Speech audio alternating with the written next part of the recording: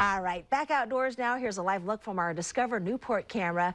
Great day to be outdoors. Great day to be on the coast. Camilla, we're like thinking like, when's the rain gonna come? But I know. Nowhere in sight. It's almost like, yeah, it's kind of just that faucet shut off a little bit earlier than what we're used to. It was a very dry May, and for now, the beginning of June is looking really dry too. We'll talk a little bit more about our dry streak coming up.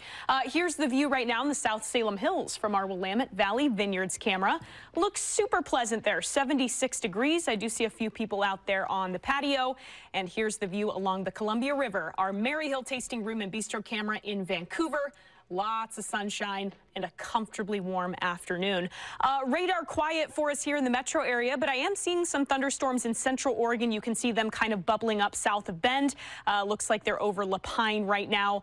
Some showers there as you head south along Highway 97.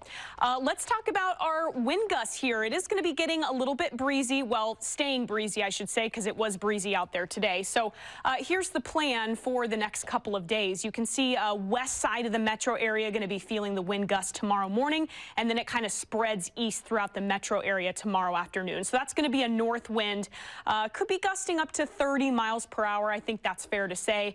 By the time we get to Tuesday morning, we're actually switching to an easterly wind. So the east side of the metro area will be feeling that first. You can see that kind of spreading by midday on Tuesday. So sort of big picture, what's ahead? Unusually warm and dry. That's going to continue through next Friday. Next couple of days, sunny, warm, but we've got that gusty wind each afternoon. And we are looking ahead at a couple hot weather days here. So Tuesday and Wednesday, we're thinking temperatures will be around 90 degrees in the Portland area. So you can see that here, very gusty out along the beaches as well. This is tonight. Here's tomorrow morning, still that northerly flow here coming down kind of that I-5 corridor. And then tomorrow evening, slight chance of a shower or maybe a thunderstorm there in central Oregon. Otherwise, everyone's staying dry. There you can see that switch to that offshore flow Tuesday morning. So red arrows, we know that that easterly wind this time of year is a warm, dry wind. So this is what's going to help heat us up on Tuesday into the low 90s, it's looking like. Then we get to Wednesday morning, we're seeing a little bit more cloud cover, a little bit more onshore flow, maybe starting to sneak into the interior valleys.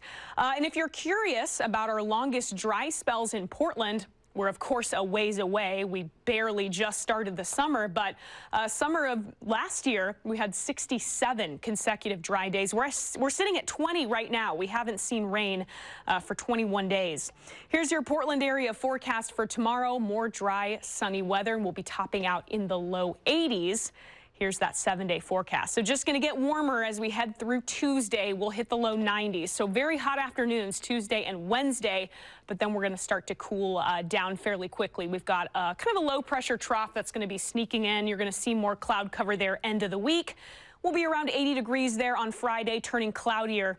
And then Saturday and Sunday, I see a slight shower chance there, but it's not a great one. I think things are still trending kind of drier and warmer.